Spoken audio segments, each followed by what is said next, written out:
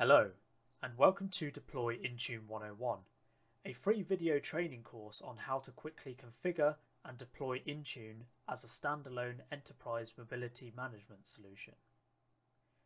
My name is Roy, and this video is brought to you by UEM Authority. Let's get started.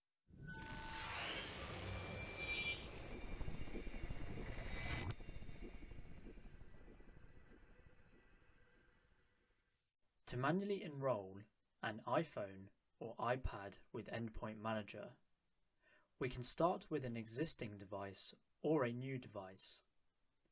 In either scenario, the device must be in a post-out-of-the-box experience state, i.e. at the home screen.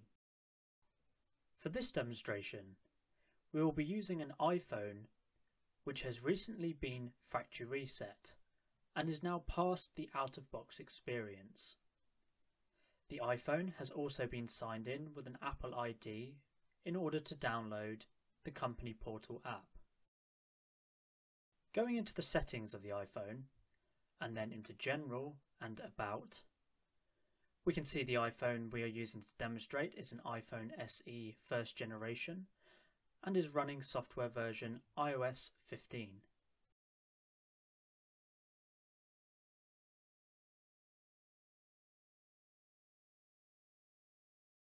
Scrolling up in the settings, we can see the device is connected to a Wi-Fi connection. This is vital in order to enroll the device with Endpoint Manager. As a prerequisite, we first must ensure the iPhone has a valid Apple ID account signed in, as this is required in order to download the company portal app. Heading into the public App Store, we go ahead and search for the Intune Company Portal app.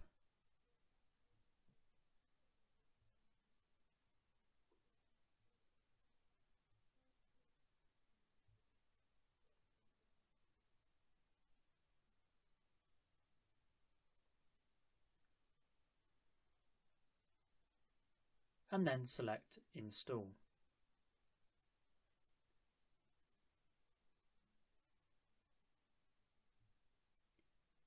Once the application has downloaded, we select Open. We now need to sign into the company portal with our Azure AD account. Selecting the Sign In text field, we input our enrolment user Azure AD UPN. For the purpose of this training video, we are using test user 01 at traininguemauthority.onmicrosoft.com. We then select Next. And now we authenticate the account by typing in the password for the enrolment user. Once that is complete, we select Sign In.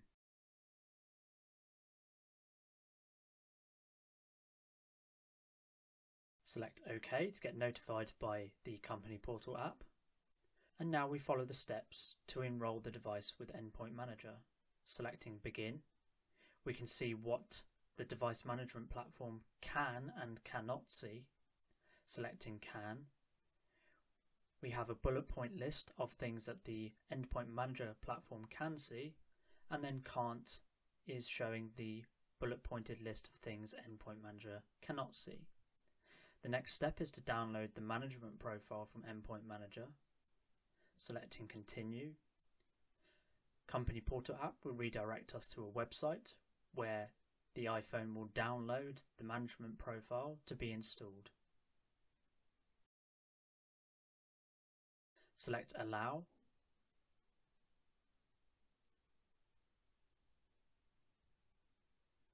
And then press Close.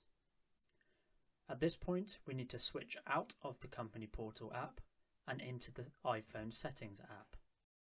Within the settings app, we select Profile Downloaded and then select Install.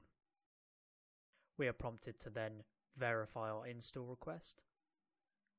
The device now begins to install the management profile. We are then asked to confirm by pressing Install, and we want to trust that the installation of the profile is allowed. Once that has completed, we press Done. As we can see, the management profile is now installed and the MDM platform is UEM Authority Sandbox. Going back into the company portal and then selecting Continue, we can see the install of management profile is complete. The next step is for the device to check its compliance settings to ensure Endpoint Manager sees the device as compliant. This may take a few minutes, so do allow Endpoint Manager and the device to complete this process before continuing. Once the compliance status of the device is validated by Endpoint Manager, we will see a green tick next to Check Device Settings. After this, press Done. We can see the device is now enrolled with UEM Authority. Selecting our enrolment user name tag from the top right hand corner of the screen, we can see information about our organization and who the device is enrolled with.